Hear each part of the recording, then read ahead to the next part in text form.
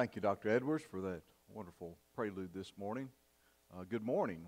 Glad to welcome each one of you to our worship service today. We're so pleased to have so many with us here in the sanctuary, and also those of you who are watching by Facebook or YouTube or maybe pulled up outside the church listening on the radio. However, you're picking up our time together. We're so glad that you are doing so, and we trust that you will experience the presence of God in these next few moments. There are just a few announcements that I would touch base on, call your attention to. The details you'll find there in your bulletin. Of course, as always, this Wednesday we'll be having our contemporary service at 6 o'clock here in the sanctuary. And immediately following worship today, a very brief meeting of those that are going to be helping with our children's worship. That'll be, I guess, y'all going to meet like right over here in front of the piano. That'll be a good spot. Y'all gather up that way. I'll have a very quick informational kind of meeting there. And also a reminder to our deacon group that we'll have another meeting as well immediately following that meeting, and then we'll have time to go home and eat. So 2 meetings, worship, 2 meetings, and then you can go home. So we hope that you'll, if that applies to you, that you'll be able to attend all of those. Then next Sunday, we are moving our worship time back to 11 o'clock, the holy hour. That's the way that it is, the way God intended, 11 o'clock. And we'll be here in the sanctuary just as usual, and we'll have invite our children to come down to the front. We'll have our children's moments there with them, and then they will go back and have children's worship. So we are looking forward to next Sunday.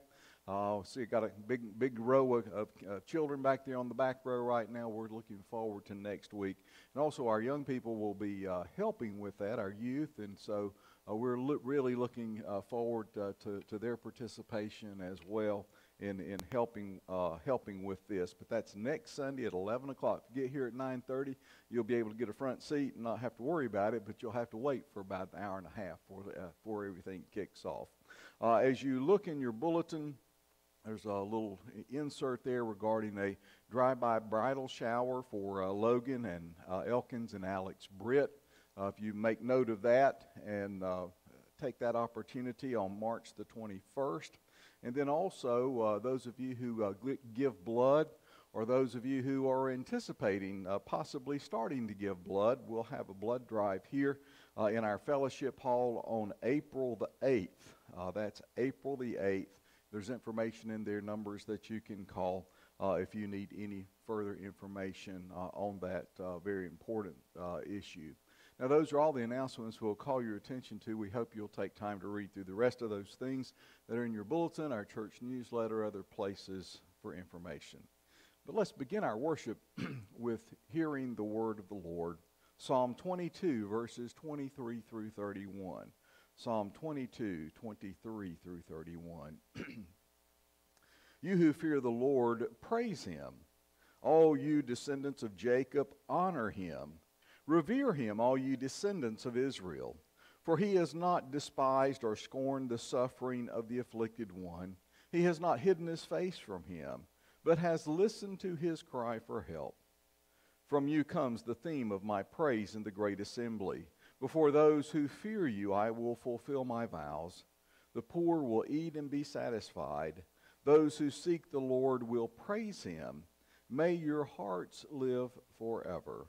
All the ends of the earth will remember and turn to the Lord, and all the families of the nations will bow down before him.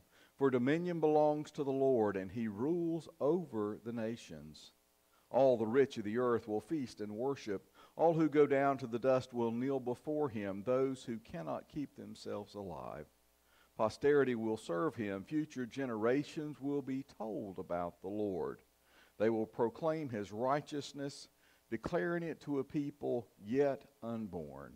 He has done it. May the Lord bless those words to each of our hearts and lives today. Let's bow for a word of prayer. Eternal God, we thank you this morning for the opportunity for worship and the freedom that we have to be among our family meeting together in this place in so many different ways. Yet, Lord, however we are here, we pray that you would give us the ability to feel the warmth of your embrace. We thank you that in this time of worship we can come and put aside the uncertainties of this world and rest upon the certainties, the promises of the truth of your kingdom, things that will not change throughout all eternity. We thank you as well, Lord, that we can come as we are, bringing and laying at your feet all the hurts and fears and trouble that fill our lives and leave them there, knowing that your strength and assurance are all that we require. We thank you that as we are here in worship, we are transported from this place of concern and fear into a place of peace in your presence.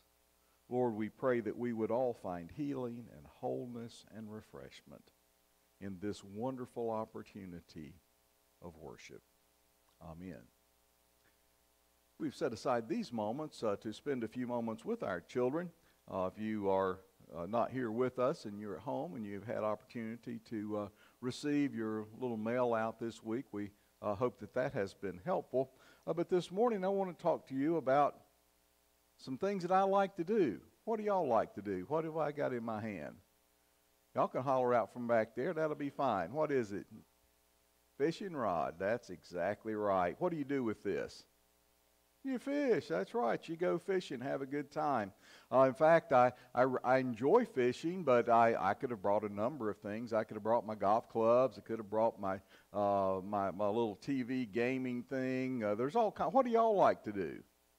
What do you like to do? I can't see through the mask. Play with your baby brother. Okay, that must be Graceland back there. Anybody else? What do y'all like to do? Fun things, right? We want to have a good time. Maybe get out and just enjoy the sunshine. Go to the beach and walk up and down, pick up seashells. There's all kinds of wonderful things that we can do. But I want to talk to you about sometimes we don't get to do what we want to do, or we shouldn't just go do what we want to do. What if you had a friend who was sick and needed you to go get him some medicine, or needed you to help do something really, really important, and you had already planned to go to the beach or go fishing or go out and do something fun? What do you think Jesus would want us to do? Go do what we wanted to do? Or maybe put aside what we wanted to do and go and help the one that we know that is in need? And in our Bible story today, Jesus talks about taking up a cross and following him. And that really means choosing to do what God wants us to do, even in those times when we really would rather do something else. And that's not just for kids, that's for all of us. Sometimes we'd all rather do something else beside maybe go to church or to be involved in something in the community. We'd a whole lot rather kick up our heels and watch TV, do nothing. But if we're following Jesus and listening to his words and doing what he tells us, then we're not always going to do what we want to do. We're not always going to choose fun. We're going to choose doing what God would have us to do. And ultimately, that's the best choice that we can make, because God will fill our hearts and fill our lives with a joy and a peace that we can't find anywhere else. Let's take a moment and thank God that he loves us enough to call us to do things to help those around us. Lord, we are so grateful that we have the opportunity to always follow you and listen to your voice. And please, Lord, we pray that you would help us to always listen and truly follow your voice, even when it means that sometimes we might have to do something that we would rather not do. And we thank you that you are with us at all times. In Jesus' name, amen.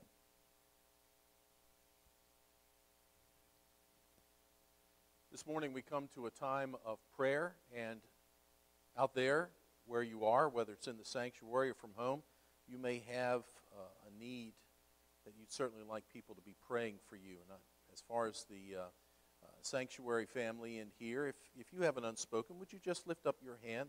The rest of us can see you. We'll know to pray for you. And we don't even have to know what this need in your life is all about, because we have the comfort of knowing that our Savior knows. And that's all we need to know. Just a few names that I would like to share with you.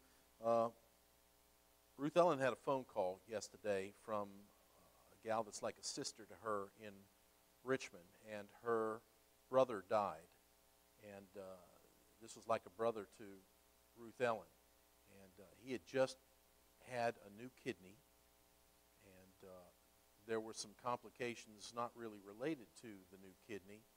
And after all this fighting and success, to have something like this happen. So the family of Depp Hancock could certainly use your prayers. Brother Ed Taylor, who used to be pastor at Regalwood Baptist Church and has moved to Arcadia Baptist Church in Florida, was taken to the hospital yesterday. His O2 levels were down, and he had COVID.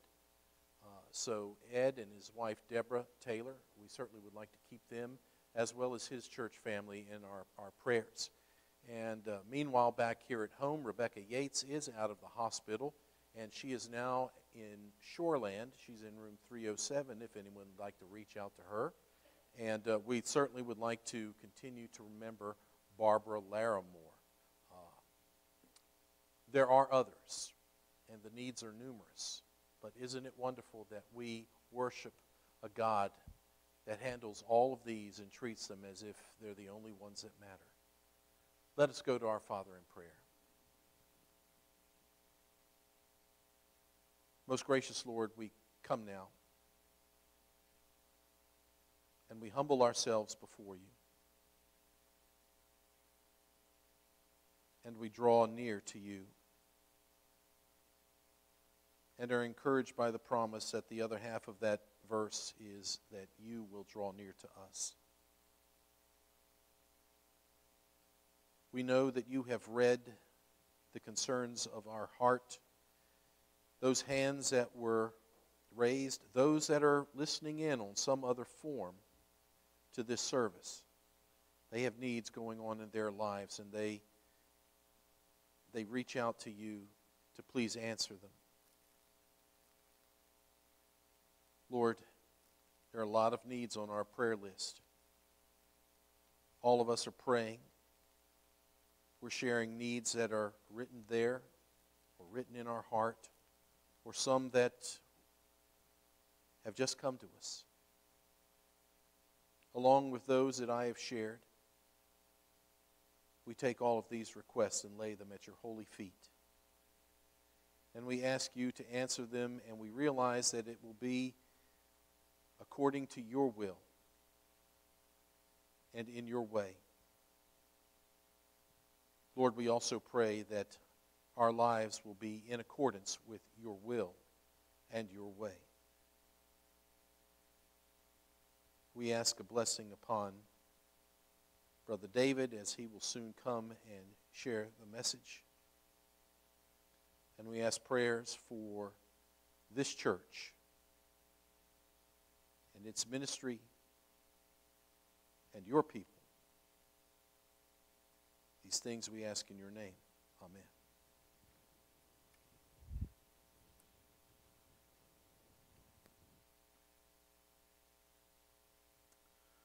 Thanks, Dave. We come to that time in our service where we have opportunity to return a portion of what God has entrusted to our care. We thank you all for your faithfulness, and those who continually each week have mailed their offerings in, and we certainly appreciate that. Let's bow for a word of prayer. Heavenly Father, again, we are grateful and thankful for so many things that you provide for us that we just take for granted every day. And Lord, we thank you again for the opportunity you give us of worship, and in this time of worship, the opportunity to exercise stewardship over those material possessions you have trusted to our care. We pray, Lord, that as we bring our gifts, our tithes, and our offerings, that you would bless them to the building of your kingdom, both in our hearts and in your world. In Jesus' name we pray. Amen.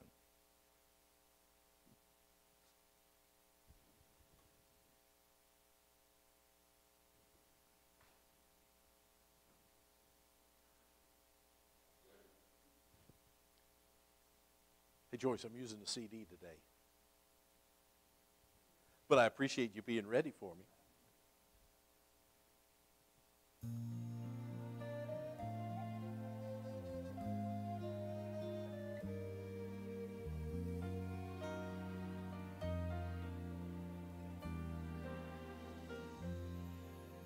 For what earthly reason would the heavenly Father send down his Son to suffer rejection and pay for crimes he had not done? For what earthly reason would the Father let him hang on a tree? I wept with the answer that one earthly reason was me. I was the reason, that one earthly reason.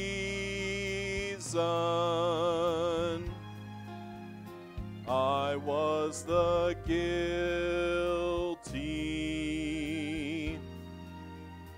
He was the sacrifice.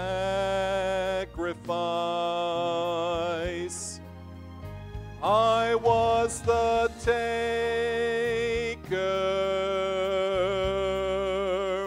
He was the giver. Dying while I go free. That one earthly reason was me.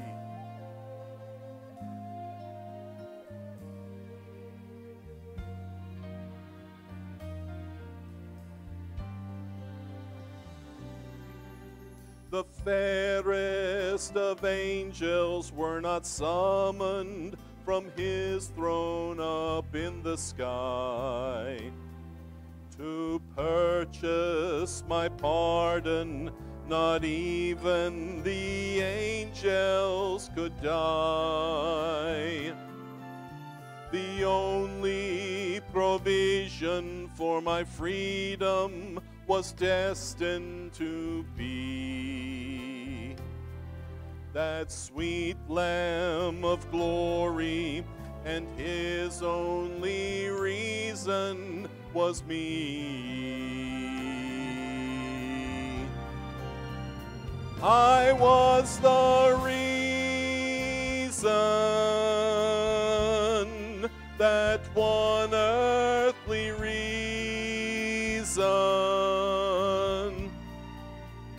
I was the guilty.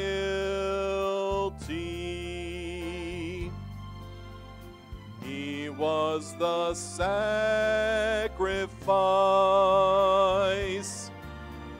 I was the taker.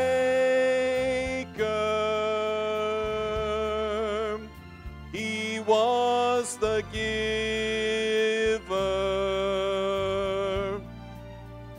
Dying while I go free. That one earthly reason was me. It was me. That one earthly reason was me.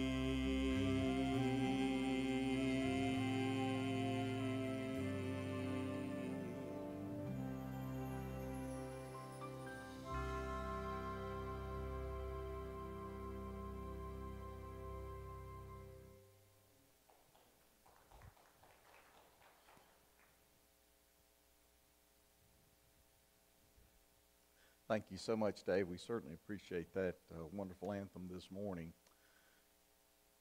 Our scripture text comes from Mark's Gospel, Mark chapter 8, verses 31 through 38. Mark 8, 31 through 38. Let's stand together in honor of the reading of God's written word. He then began to teach them that the Son of Man must suffer many things and be rejected by the elders, the chief priests, and the teachers of the law, and that he must be killed and after 3 days rise again. He spoke plainly about this, and Peter took him aside and began to rebuke him. But when Jesus turned and looked at his disciples, he rebuked Peter. "Get behind me, Satan," he said. "You do not have in mind the concerns of God, but merely human concerns."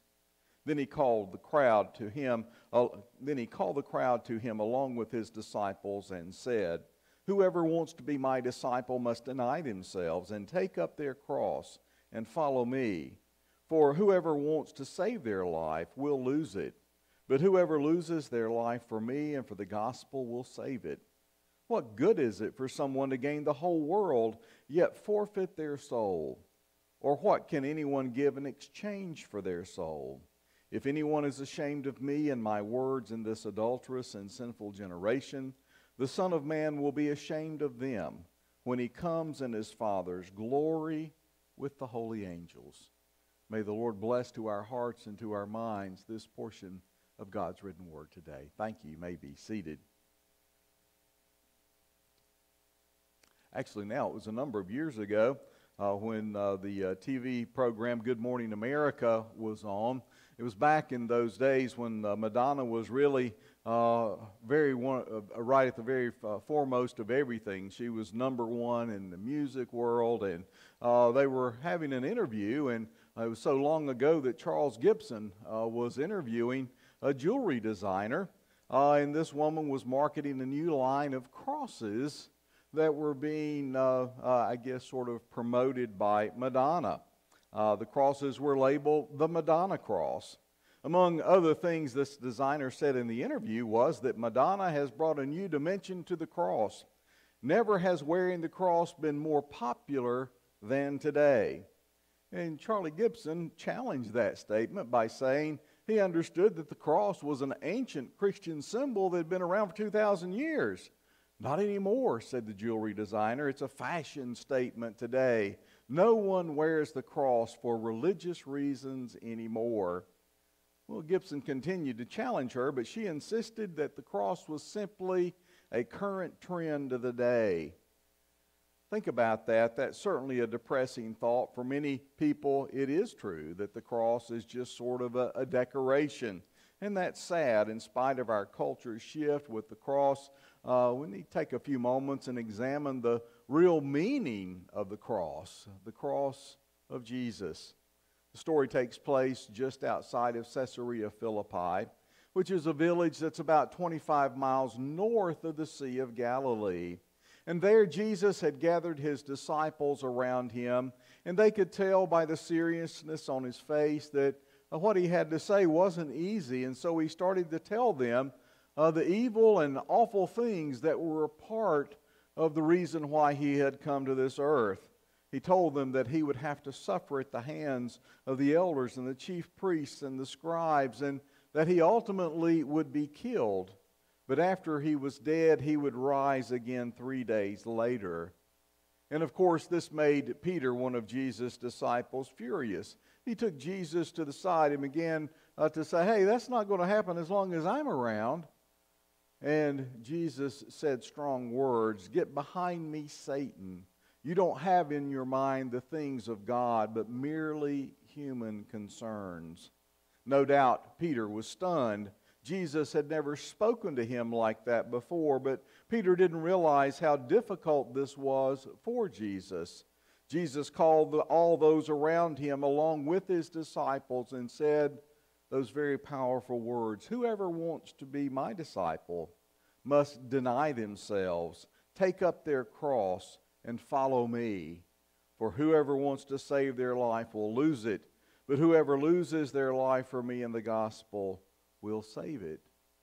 Certainly, if he did not have their attention prior to that, he had their rapt attention in those moments. Jesus looked each one of them in the eye almost and said, "What good is it if you get everything in this whole world, but you lose your soul?" What was he saying to them?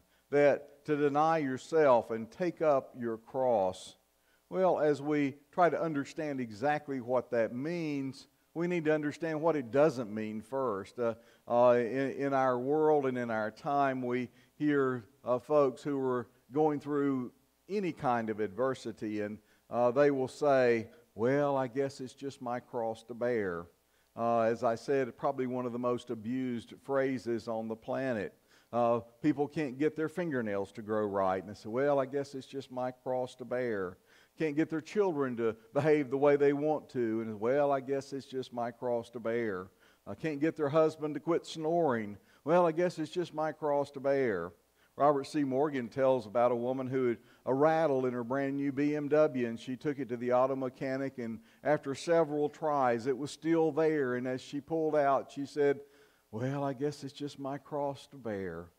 Friends, bearing a cross has nothing to do with simple things like that. Uncooperative nails and unruly children, or a snoring husband, or a rattle in the dashboard of your new car. But there are three truths to consider about bearing a cross. First deals with the choice. Second is self-denial. And third is commitment. You see, denying ourselves and taking up a cross is a choice that we make. It is not something that's forced upon us. It has to do with discipline and hard work. It has to do with unselfishness and committing ourselves to what is best, not what is easiest and the most comfortable. It has to do with forgetting ourselves and concentrating on the needs of those around us. It has to do with a commitment to excellence in all things. And in short, in these few words, Jesus summed up all the helpful advice from all the self-help books ever written. People who succeed at almost anything in life are those who are willing to deny themselves. That's true. You don't get to be the best at anything by just simply doing what makes you feel comfortable. You do it by sweat. You do it by effort. You sit at your computer or your designing board or your blueprints or your lesson plan or your practice schedule, and you do it long after everybody else has gone home.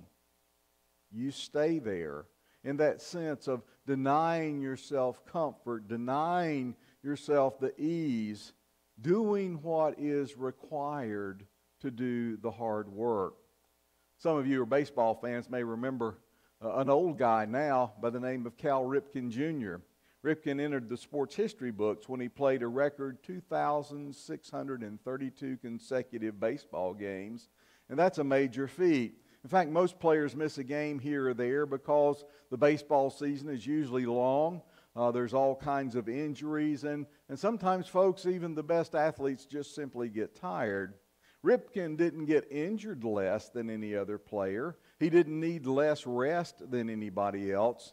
But he earned national respect because he played on in spite of his injuries and his exhaustion. As he once said, I want to be remembered as an Iron Man, a player who went out there and put it on the line every day. I want people to truthfully say they couldn't keep him out of the lineup. Certainly that was the effort that he displayed throughout his entire career. There's an Austrian concert pianist called Arthur Schnabel. And Schnabel was diagnosed with neuritis in his hands, and he referred to it simply as an occupational disease. He said other famous concert pianists would have agreed because throughout my entire stay in Copenhagen, I played the piano through the pain, not concerned that my fingers were hurting, that they were often inflamed from playing so much. I played on. Yes, I'm very tired and my hands hurt, but they hurt because I'm striving to be the best that I can be. And that's true in every endeavor, isn't it? One of the most promising areas of medicine today is gene therapy. In fact, we all just sort of know what that is, even though we don't technically know what it is. But it was once an experimental technique of using genes to treat or prevent disease. And certainly it's helping doctors in so many ways in this day to understand how to treat disease and to bring health back to their patients. And it's a promising option for all kinds of diseases. yet it's still and sometimes looked upon as still being sort of experimental, as they're still learning what to do. But the one who is known as the father of gene therapy is Dr. French Anderson. Dr. Anderson's been talking about gene therapy since he was a senior in college. And when he was talking about it, it was a radical idea. And he got first excited about it when at his senior year, as he was at Harvard, he was attending a graduate seminar of doctors and senior graduate students. And there was a session on protein hemoglobin and the pigment in the blood. And at the time, he was doing research on putting genes from one bacterium to another and watching to see what properties changed. And so in the midst of the meeting, he raised his hand and he said, "Why can't we simply do that in a human body? Why couldn't we treat, say, sickle cell anemia by using a gene to create a normal hemoglobin?" And the scorn and ridicule that was in the room as he asked this question, he said, was obvious. In fact, the leader of the seminar said to him, "This is a serious scientific meeting. Don't be silly. Don't bring up science fiction." And so the future Dr. Anderson hid in a corner. And when the meeting was over, he was trying to sneak out. But one of his professors, Dr. John Edstall, one of the great names in science, came up to him and patted him on the shoulder, and he said, "That's an interesting idea." That's all he said. And he left. And he thought to himself, if Dr. Edstall thinks this is an interesting idea, then I'm going to continue to pursue it. And on September the 14th of 1990, Dr. French Anderson saw the first fruits of his efforts. His 4-year-old patient, Anashathi De Silva, received the first treatment using gene therapy. The young girl had a defective gene causing her to suffer what had been called the bubble boy syndrome. She was allergic to everything. And through this breakthrough treatment, Dr. Anderson was able to transform her life, give her a normal life. In fact, today there are many patients who have been helped through that work through the years. The therapy is certainly continuing to have great promise for those who are still suffering from all kinds of diseases. But Dr. Anderson hadn't made the contributions he made through half-hearted effort. He could have simply listened to the people in the seminar that made fun of him when he brought up his question. He could have walked away when his critics termed his efforts and his thought science fiction and silliness. But taking up a cross has to do with being so dedicated to a cause that we are willing to endure criticism, willing to endure persecution, willing to devote long hours in pursuit of a higher calling. The people who succeed most in this life are those who understand what denying themselves is about. And when Christ talked about his followers denying themselves and taking up a cross, he was talking about people who are willing to make more than simply a token effort. He was talking about people who are willing to give their all to follow him. Believe it or not, we still have people around the world who are willing to give it their all. Many who have made the ultimate sacrifice on behalf of the common good. And we really don't have to look very far to find such heroes. Of course, one example that we all can easily relate to are the firefighters who rushed into the collapsing Twin Towers back on 9/11. With no regard for their own safety, they were there to save other people who were trapped. Many of us will never forget the feelings that swept over us as we saw the Twin Towers crumble. Folk singer Tom Paxson wrote a song about it in which he called The Bravest. Some of you remember it. The first couple of verses go like this. "The first plane hit the other tower right after I came in. It left a fiery gaping hole where offices had been. We stood and watched in horror as we saw the first ones fall. Then someone yelled, 'Get out, get out, they're trying to kill us all.' I grabbed the pictures from my desk and joined the flight for life. With every step I called the names of my children and my wife. Then we heard them coming up from several floors below, a crowd of firefighters with their heavy gear in tow. Then Paxson sings that haunting chorus, 'Now every time I try to sleep, I'm haunted by the sound of firemen pounding up the stairs while we were running down. That says it all, doesn't it? Pounding up while others were fleeing for their lives. There's still people today willing to give their all. The heroes of 9/11 are but one example, but they're not alone.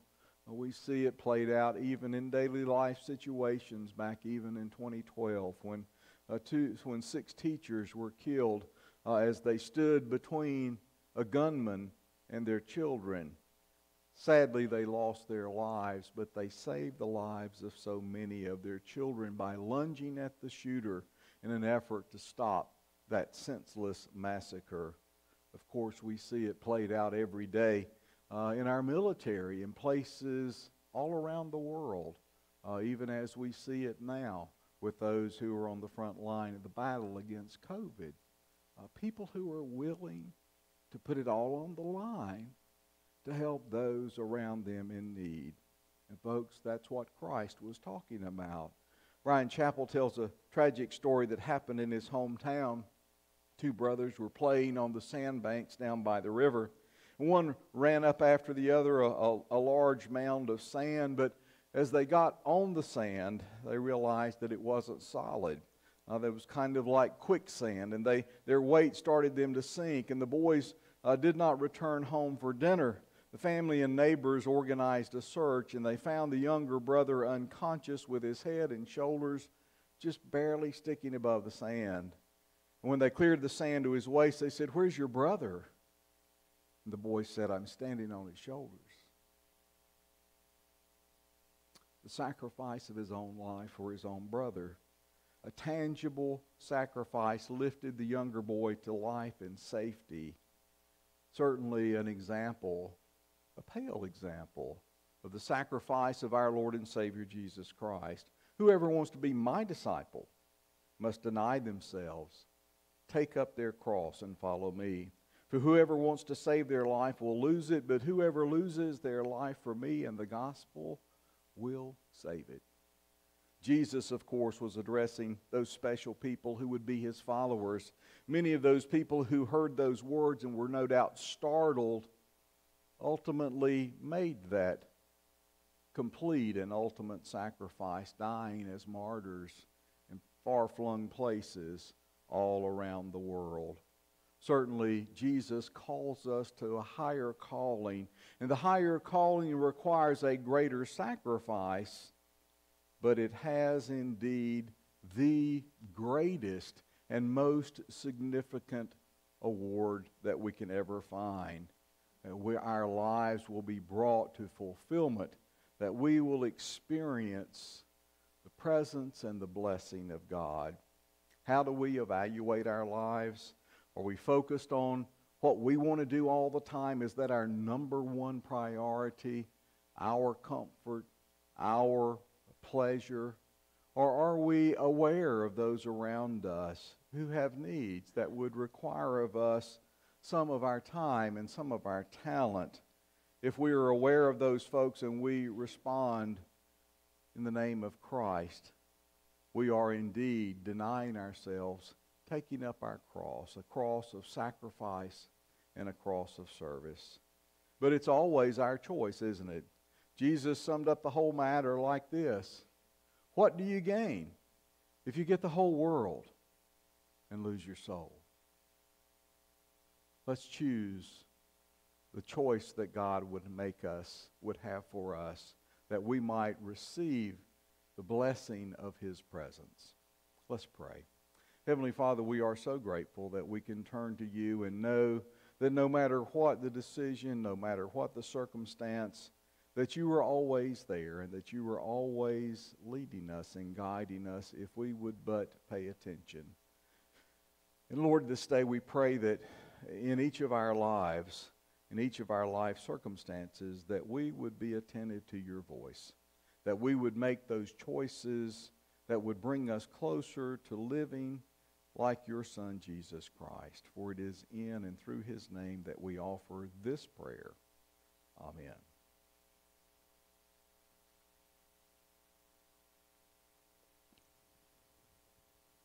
Our closing hymn, I'm going to sing a couple of verses of the hymn, Where He Leads Me.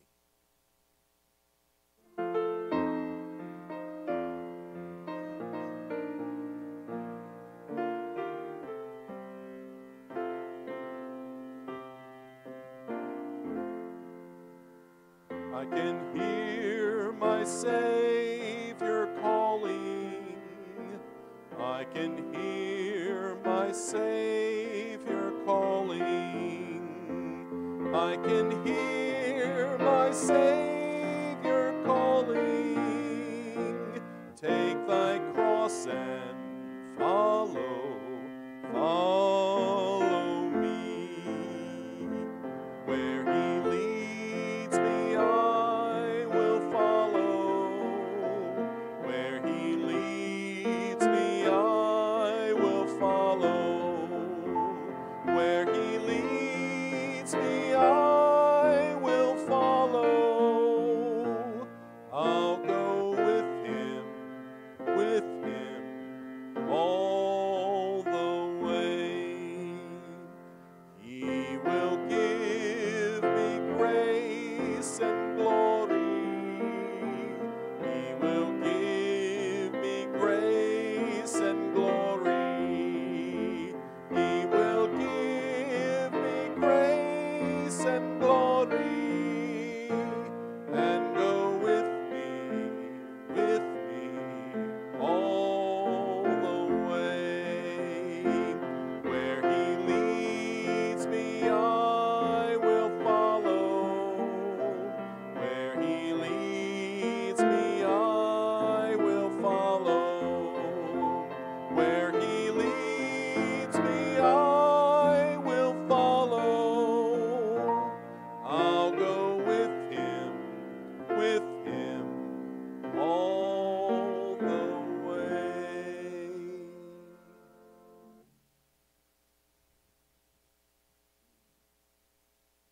Thank you, Dave.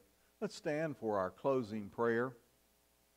As we're standing, would remind those of you of the brief meeting of those who will be working with our children's church right up here on these pews to my right, and then also to our deacon group of our meeting. And Ken's got a... Oh, okay. So everybody come on down. All right. Sounds good. Let's bow for our prayer of benediction. Eternal God, we are grateful for this day. The gift and the opportunity of worship has blessed our hearts and our souls, and now we pray that as we leave that we would go and be a blessing in the places of responsibility that you have given us and serve you in the name of Christ. Amen. Thank you so much, and go in peace.